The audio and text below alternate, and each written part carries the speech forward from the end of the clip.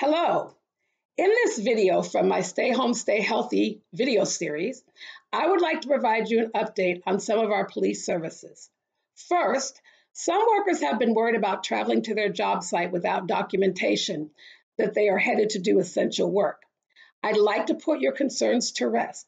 While we're asking everyone to save lives by only engaging in essential activity, no paperwork or proof is necessary at this time. Second, some residents have expressed concern that we're moving towards martial law, government operations that look more like military actions. Let me be clear. This is not where we're headed. When officers encounter someone who is not complying with the order, they know that they have an important role to play in reminding them of the restrictions in place, but they will not be actively seeking out individuals failing to comply with the order, and they have no desire to make arrests for violations. Besides, Tacomans are the kind of people who abide by the rules and really want to save lives. So I just wanted to update you with that. If you are seeing actions that you believe are in violation of the governor's orders, you can report them. But as I've mentioned before, please do not call 911. Save that line for emergencies. You can report business activity that you believe is in violation of the governor's orders by visiting coronavirus.wa.gov and clicking on the Government Emergency Actions button. For non-business activity that appears to violate the order, you can call the non-emergency Tacoma Police Department line at 253-798-4721.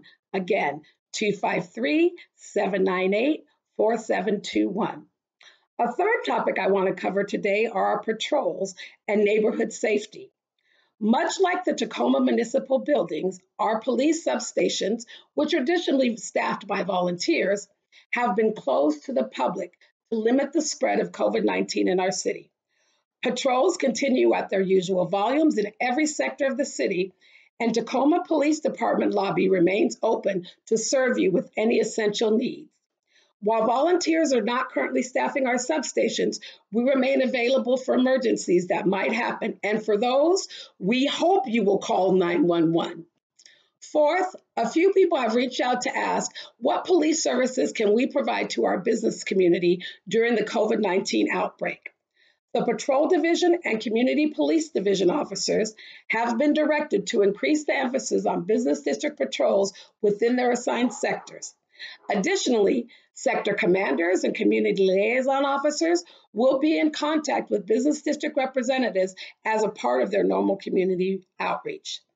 And finally, just like any time, we are all safer when we keep an eye out for one another. This is why neighborhood watch groups can be so impactful. Like so many aspects of this pandemic, we are safer and stronger together. While we collectively move through this crisis, we can do so with care and compassion for one another. We will make it through this to better times, and we will do it together. Stay safe, stay home when you can, and stay healthy.